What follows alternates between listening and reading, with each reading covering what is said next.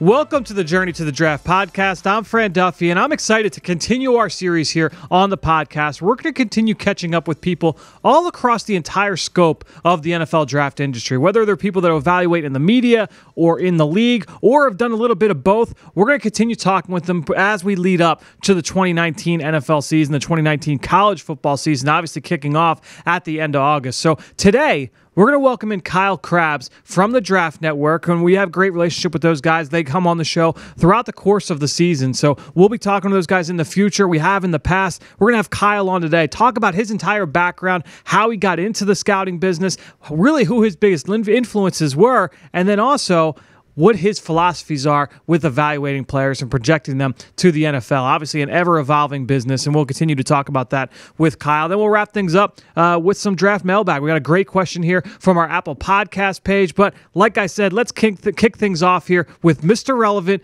and Kyle Crabbs. It's time for Mr. Relevant.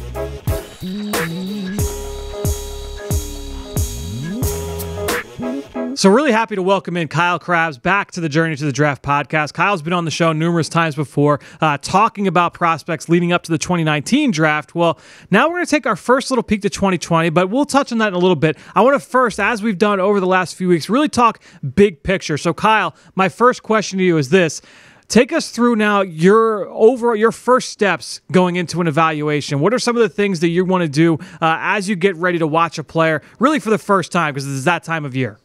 Sure. So throughout the course of your previous studies for the previous draft class, you get a great opportunity to kind of get some peripheral looks at guys, and you keep that list around you of names that kind of grabbed your attention, but you weren't really studying them. So you know who you want to prioritize going in, but this is a lot of the background research. You know, how highly were they coveted coming out of high school and prep? Were they, blue chip recruits, or were they late bloomers? Kind of gives you an idea of what that developmental curve looks like for those guys. And then you try and pick and choose, once you've got the background and the bio information selected on guys, games that are going to show you a nice spectrum of what this player is capable of doing. So I want to see a game that shows the lows. I want to see a game that shows the highs, and I want to see against top competition. So I will be much more choosy with the games that I'm watching over the course of the summer, because I want to see the game that wide receiver logs 3 catches for 28 yards and that's it. And then I want to see the 25 rushes for 210 yards that a running back might be able to put out there. So I want to see the peaks and the valleys and really set my expectation based off of what that spectrum looks like. Do you find yourself, Kyle, kind of being a little bit more optimistic this time of year? I know I was just having this conversation with somebody at lunch, actually. When you're watching players in the summer, you almost like have this like a little bit more of a positive look on these guys. You're like, you know what?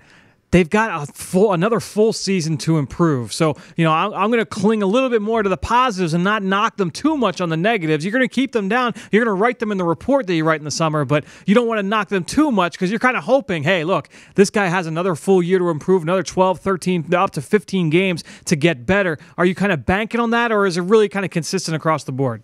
Oh, heck yeah. You want to assume that progression as it takes place is going to be linear, and it's always going to point upwards at all times. And really great case study for that for me, looking back in retrospect last year. My first year with the Draft Network was I did the Big Ten exclusively last year over the course of the summer, and then had to familiarize myself with the rest of the conference as I went.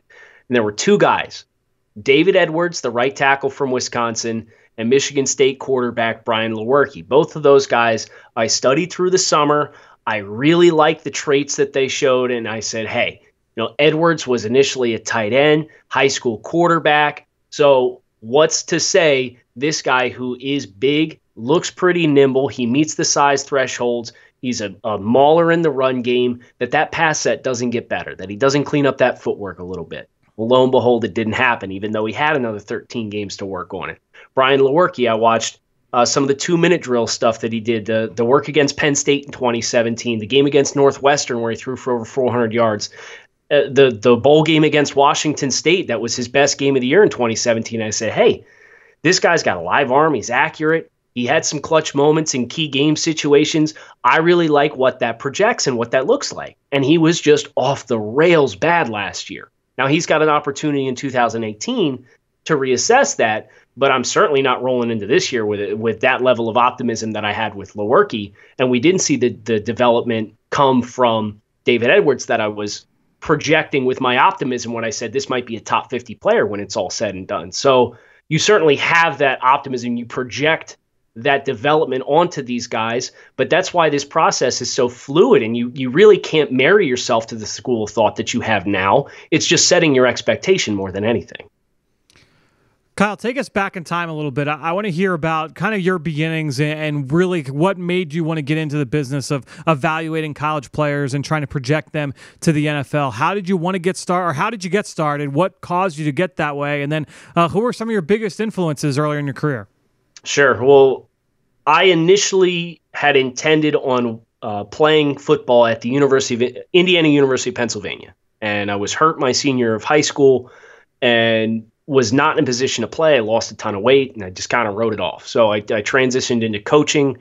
I coached the high school level when I was in college, and then the work-life balance of school and doing my undergraduate degree and trying to balance that with coaching in the falls was very difficult. So I kind of asked myself what was next for me. And one of my biggest influences is a guy who now I believe works with NFL Next Gen. He'd worked with Roster Watch for a while. He worked with the Minnesota Vikings. Mike Band, who's a former NFL scout. I had known him through passing when he was working his way up through the scouting ranks. He went to school at the University of Florida. And through conversations that we had, he's like, you know football pretty well. If this is something you're interested in, see where it goes. Just kind of commit yourself to it. And, here's some of the notes that I've had that have been helpful for me. And that kind of gave me my platform to get started. And I give him a lot of credit for encouraging me to put myself out there and expose myself to this steep learning curve of how to evaluate players. And one of the other people that I've met throughout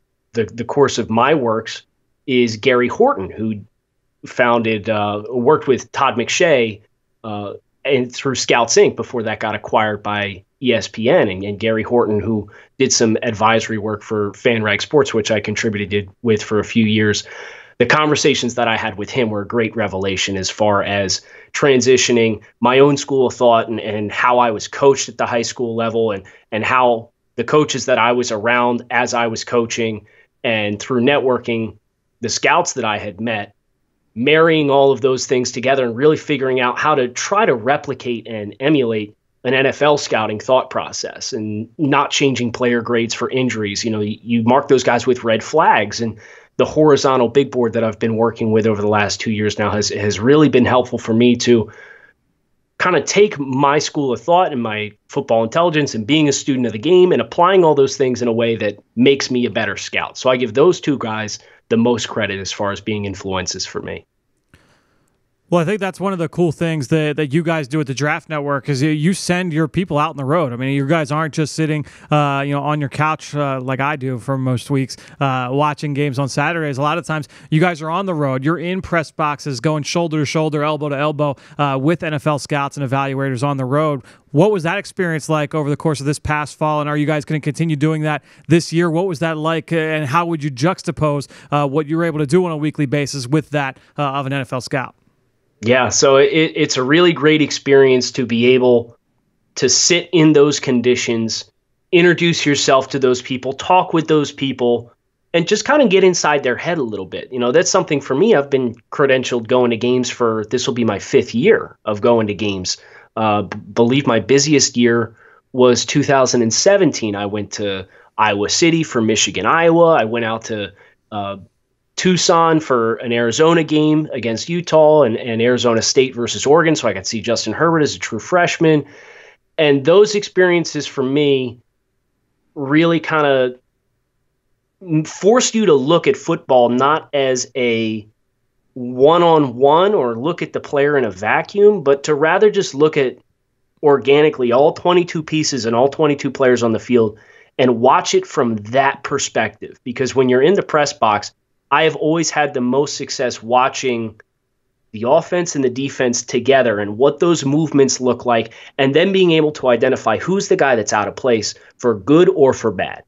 And once you learn and take that step back and not just watch the football, for example, a lot of casual fans watch the ball. I mean, the fantasy football has really promoted that mentality of if you're not touching the ball, then why should I care? But if you're looking at it from a scout side, being able to see and understand what all pieces on both sides of the line of scrimmage are supposed to be doing and identify if a guy's exceeding or failing at what he's being asked to do, that was a big revelation for me. And those experiences really spawned from sitting in the press box, talking to scouts in the box, talking to scouts before the games as far as things that they're looking for. Well, you talked about some of the people that have impacted your career and who you've learned from. You talked about Mike Bann and Gary Horton, two guys that are obviously have been in the business for a while. How do you feel? And you've had your other experiences outside of that. How do you feel that your previous experiences have helped build you where you're at now? Are there things that you feel like you do that might be kind of specific to you? Obviously, other people are going to do them, but really have been more of a result of what you've done earlier in your career? Sure. So when I started on my own, it was all about, as I'm learning to do things, learning how to apply the trial and error that comes with scouting, and being somebody who came up through the ranks without having experience working for a team. A lot of people look at that as on my resume and they say, well, what makes you qualified to talk about it? And it's no different than anybody else. If you understand the concepts of the game and you get yourself in situations that you can apply what you know works and what you know does not work, and you're willing to own the mistakes that you make, one of the things that I've really enjoyed doing this summer that I'd love to see more people talk openly about is the mistakes that you made. One of the things that I did over the course of the past 2 weeks over the Draft Network is I put together the top 40 highest grades that I had given out in pre-draft assessments from 2017 to 2019. I put all those guys on a board, and I said, where are they now? Some of those guys just got drafted. Maybe they didn't get drafted as high as I thought they should have. Some of those guys met and even exceeded my expectations. Eddie Jackson was outside of the top 100 picks in 2017. He might be the best safety in football now. And that was a guy for me I pounded the table for. But then you've also got other guys who have failed to meet the expectations that you have. Patrick Mahomes was one for me that did not make that list at all. And he's arguably the best quarterback in football. But you look and you read the assessment and you read what the conditions were going to be that are going to allow a player to succeed or fail. And the context was good, just the valuation of that was incorrect because I couldn't project him into specifically what he was going to get in Kansas City. So I enjoy talking about where things went right and where things went wrong because I feel confident enough in my process that I'm doing the right things. Yeah, you talk about your process, and we're all trying to evolve and get better and tweak what we're doing and try and put out the best product possible, whether it's internal or we're putting out content like what you were doing over the Draft Network. So let me ask you this: what do you feel are your biggest strengths as an evaluator, and what are your biggest weaknesses? Obviously, none of us are perfect. What do you feel are your biggest strengths and your biggest weaknesses as an evaluator?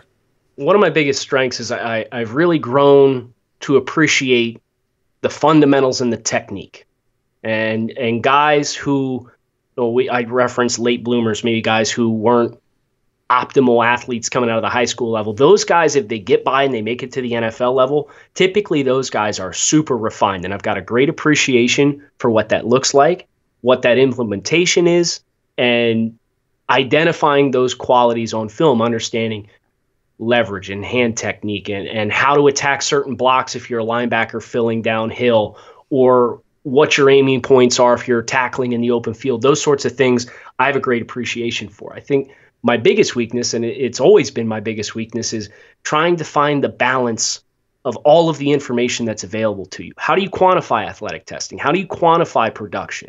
That's been a very fluid process for me over the 5 or 6 years that I've done this, as far as evolving that and tweaking that. Fran, as you mentioned, it's a nonstop process to continue tinkering with, because there is no perfect process. And if there was, everybody would be out of a job because it'd be really easy to scout football players. So for me, it's just putting the proper filters on all of the information that's available to you and trying to prevent that from introducing conscious or subconscious biases into your evaluations. So for young people out there that are thinking about getting into it, or maybe they're a little bit older and they want to just become better at evaluating college players, what's some advice that you would give to a novice in that area that wants to get better? Sure. I think first and foremost, there are a lot of great resources out there for people to watch. Coaches clinics the last 3 years have been my favorite part of the summer. I get a great opportunity to sit down and watch Nick Saban for 75 minutes talk about coverage techniques and pattern matching, and Bill O'Brien talking about route concepts, and Dante Scarnecchia talking about offensive line blocking schemes. And this stuff's out there if you know where to look. So do some research on YouTube, do some research as far as there are products that you can sign up for and consume these coaches clinics, these videos. I mean, it really shifts your perception of the game, and it looks so easy because they're professional athletes, but nothing that they do on a football field is easy unless they are the absolute elite of the elite, but they make it look easy. But when you appreciate how much attention to detail there is, I just watched the Akeem Hicks segment with Ron Jaworski and Brian Baldinger, and he's talking about his reads of an offensive lineman and knowing before the play that he's pulling and automatically knowing that center's going to have a back block on him based on the read of the weight distribution on an offensive lineman's fingertips.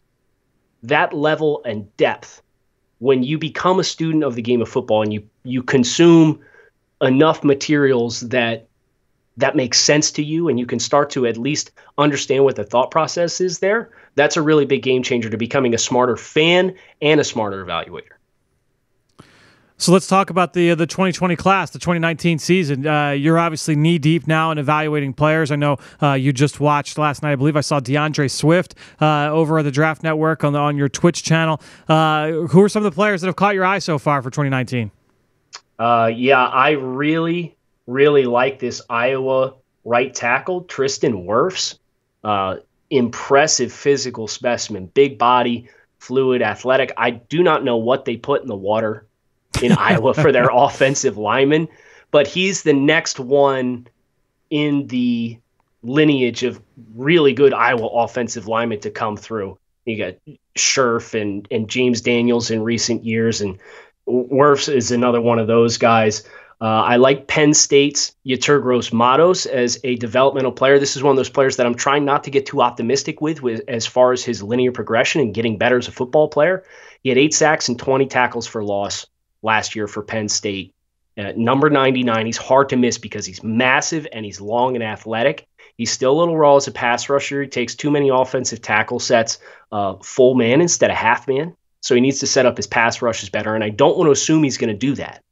But a lot of his tackle for loss production is because he's a really, really good athlete for his size and really fluid. And then, of course, the top names, you look at Tua Tagovailoa, and he's got some areas of improvement. But as far as his natural talent and ability, I think he's perfectly fine with arm strength. He's super smart as far as dissecting coverages and being able to make those reads.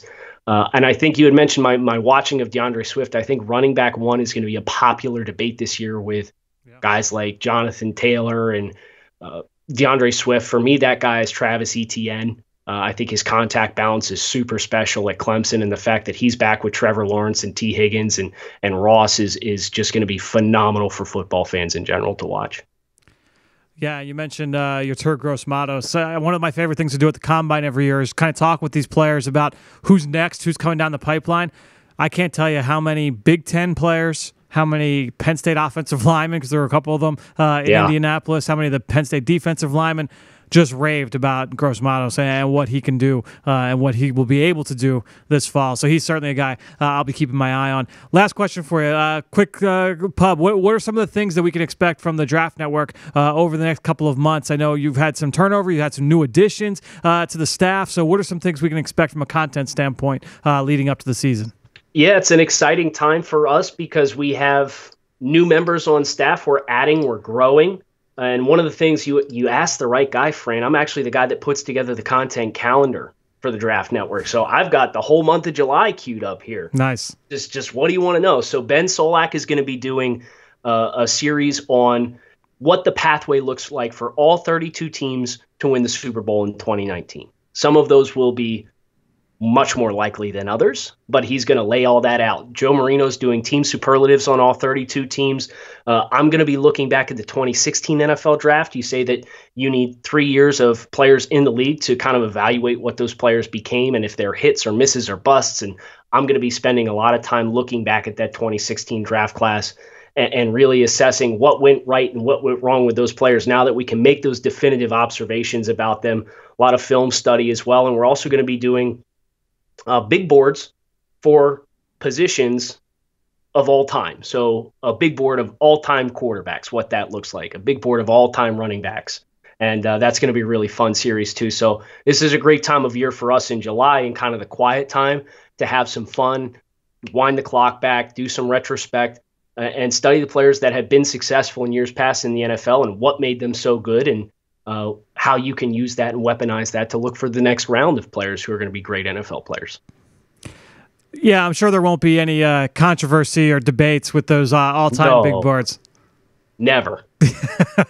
Well, Kyle, really appreciate it. Excited for you guys going into year 2 over at the Draft Network. Excited to see what you guys churn out in your guys' second year of business. We'll appreciate the time here, as always, on the Journey to the Draft podcast. We'll talk to you soon, buddy. It's almost here. Thanks, Fran.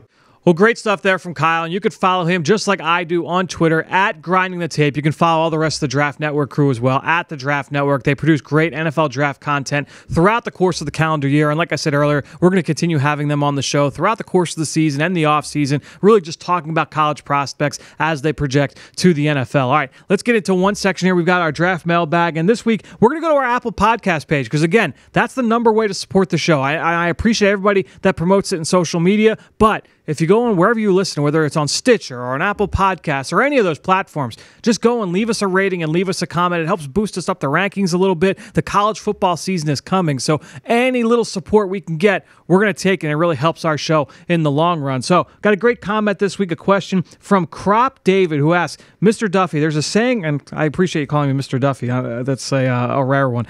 There is a saying I hear amongst baseball coaches that the easiest way to get to the big leagues is to become a catcher or a left-handed pitcher. Obviously, any professional sport is not easy, but what would you say is the easiest path, quote-unquote, to play in the NFL? I would guess pass rushers considering today's game, but you can never have enough offensive linemen too. Congrats on your family's new journey with the birth of your son. I like to play on words there and do appreciate the well wishes as well, not just from you, but also from everybody out there in social media with the birth of our son a couple weeks ago. But now let's talk with the question. And it's a good question, David. I think really when you're looking at the NFL, what's the easiest way?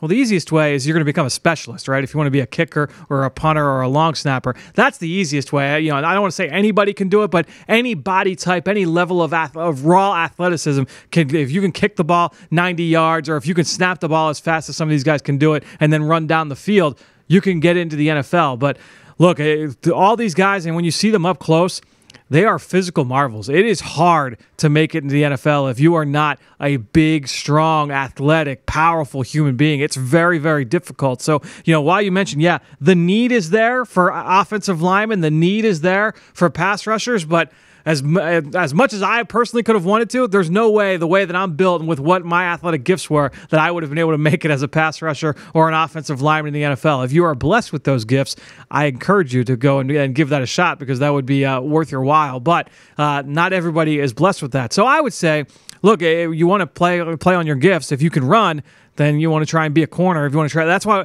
honestly, and I always kind of think back to high school recruiting, because my initial job was with Temple football and had a lot to do with just the overall recruiting process, and just kind of following that to me is fascinating. I don't follow as close as I used to, but you talk about these kids. There's a million receivers out there coming from the high school level, right? And some of them are 6'1", 6'2", and maybe they're 2-star receivers and don't have much of a hope to play in the NFL as they're sitting there in high school. I would say to those guys, look, if you really want to look at it, a 6'1", 6'2" receiver, not going to get a lot of looks. A 6'1", 6'2" corner, Now you're cooking with gas. That's what the NFL is looking for at that position now. And I would say you can look across the board and say a lot of those things, right? A lot of the people that would say, oh, a 220-pound linebacker 10 years ago, probably not going to get a sniff. You're going to be a strong safety. These days, no, those are the guys that are in vogue. So, you just kind of want to play on what the trends in the league are and what the trends in the game are. But ultimately, yeah, fastest path. If you have a child that you're hoping, they're going to try and get to the NFL. Teach them how to snap a football. It's that would be the easy ticket, I think, to get into the league. So great question there from Crop David. Again, really appreciate everybody that promotes this podcast on all forms of social media. Check out the Eagle Eye in the Sky podcast this week. Earlier this week, I caught up with Josh Gaddis, who's the Michigan offensive coordinator. Great conversation. He gave a ton of information about the wide receiver position from snap to finish, all kinds of technique things. I was taking notes as we were recording the show. I actually went back and gave it a listen afterwards to pick up some things that I may have missed. And next week, we've got Matt Rule, the head coach from Baylor University, joining the show over on the Eagle Eye in the Sky podcast. So make sure, go and check those interviews out. We talk about some college players, but also big picture things. And Matt's going to talk all about the red zone on both sides of the ball, which will be a really fun discussion. So again, thanks for joining us here on the Journey to the Draft podcast. We'll be back next week. We're going to continue this series over the course of the next few weeks. Our conference previews will pick up here, I want to say mid-July. So keep an eye out for that here in just a couple of weeks. For those of you that celebrate the holiday next week, enjoy. If you're not in the country and you're listening, have a great week, and we'll see you next time here on the Journey to the Draft podcast.